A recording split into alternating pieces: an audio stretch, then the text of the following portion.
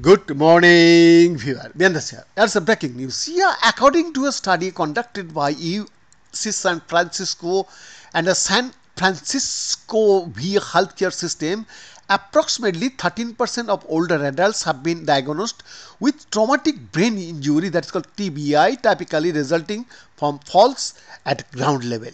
Researchers followed about 9,200 Medicare enrollees whose average age was 75 at the start of the study and found that contrary to other studies of younger people being female, white, healthier and wealthier was associated with higher risks of TBI. The study was recently published in the journal JAMA Network Open. The researchers led by first author Erika Kornbrad, PhD of the UCSF Department of Psychiatry and the San Francisco VA Healthcare Systems tracked TBI Medicare claims of participants enrolled in the Health and Retirement Study, a long-term study of a representative sample of older Americans. While TBI can be successfully treated, these injuries increase the likelihood of a number of serious conditions including dementia, Parkinson's disease and seizures, as well as cardiovascular diseases and psychiatric conditions like depression and anxiety.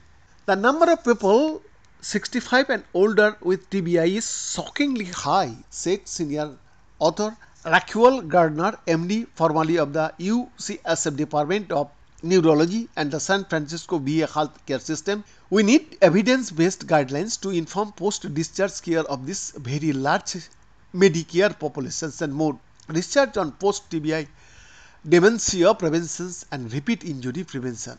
The researchers sought to identify the factors that made some patients more vulnerable than others during a follow-up period of up to 18 years.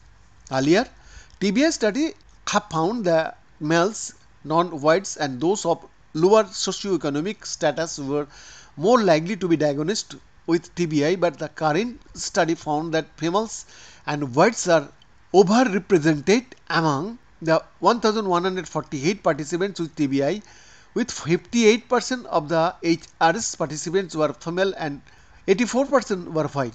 Among those with TBI, the figures were 64% and 89%. In addition, 31% of those with TBI were in the highest quartile of wealth, while 22% were in the lowest. Beyond this exclusive report.